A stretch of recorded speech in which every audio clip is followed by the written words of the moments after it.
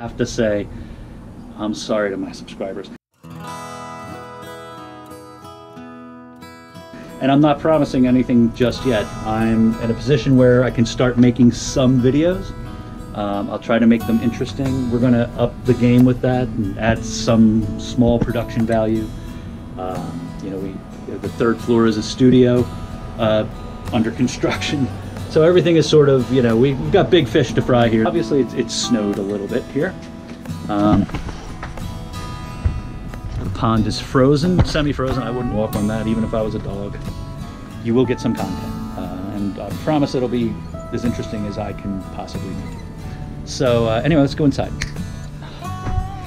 Okay, so we thought we could heat the house with just this. This is for next year, this beautiful stove here. It's an Irish cook stove, but this guy was $100 plus all the tubing for it. Outside there, it goes up through the greenhouse roof.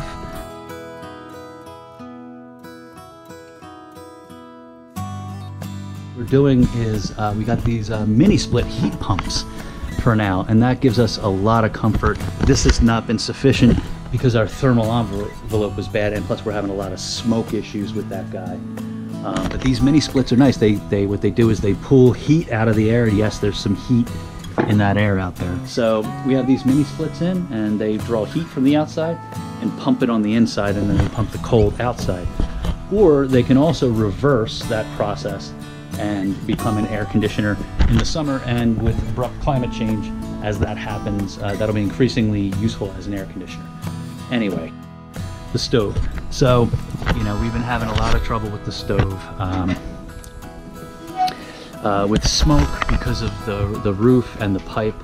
I just want to focus on the damper that I made. It's not cold in here even though I'm wearing a hat, but that's why I'm wearing a hat. So it's hard to clean out this stove. It's a Vermont Castings Vigilant. I made a damper today that's open, that's closed, and the main reason for it is the splits are working and the stove worked fine enough. It's my thermal envelope. You can see that I have all this plastic, the vapor barrier, I have all the insulation behind it, but I didn't have the vapor barrier on, and this wall was just really cold. You could feel cold air coming through between the insulation, and it was just sucking all the heat out. So I've tightened everything up top.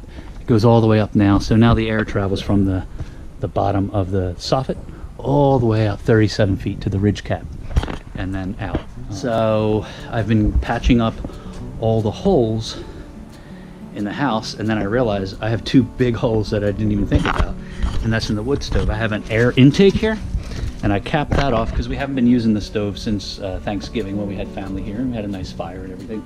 But for now we've been living just off the splits, and they're doing the job, not fully, but as I patch things up, the temperature rises by a degree here and there, and they're performing better. So I patched this giant hole up, which is the air intake, which normally would go here. And the other thing that I patched today was this gigantic 6-inch air hole pipe. So I just wanted to quickly demonstrate that this really does make a difference as far as blocking the air from coming here. It doesn't fully block it, but it reduces by 80–90%. To test that, I wanted to take an incense stick of Nag Champa, and that smells so nice. Reminds me of India. I've never been to India. Anyway, so let's light that puppy and see what happens here. Just want to demonstrate that the air flowing into the house, you'll be able to see it, the dramatic increase of its flow with the smoke from this.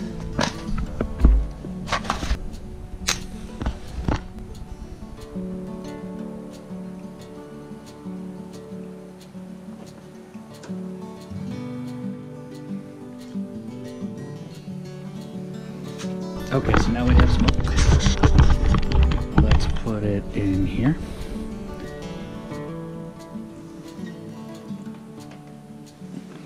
This Vigilant this is fireplace mode. It also has a wood stove mode if you turn that down. We're going to leave it in fireplace mode.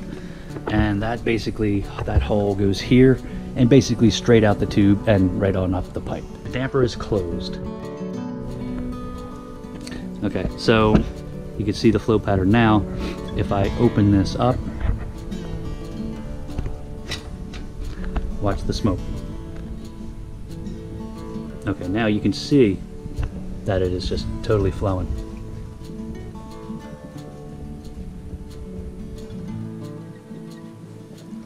Okay, so now if I shut it,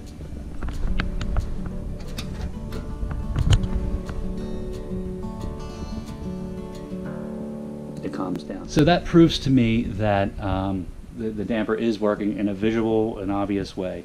So that's reduced now the thermal envelope even better, and that's just an egregious hole in the thing. This stove, with all the cracks and imperfections in it, it's probably still has 100% airflow into it. So that's it. So there's a consideration for you. If you don't have a damper on your stove, you probably should put it on there.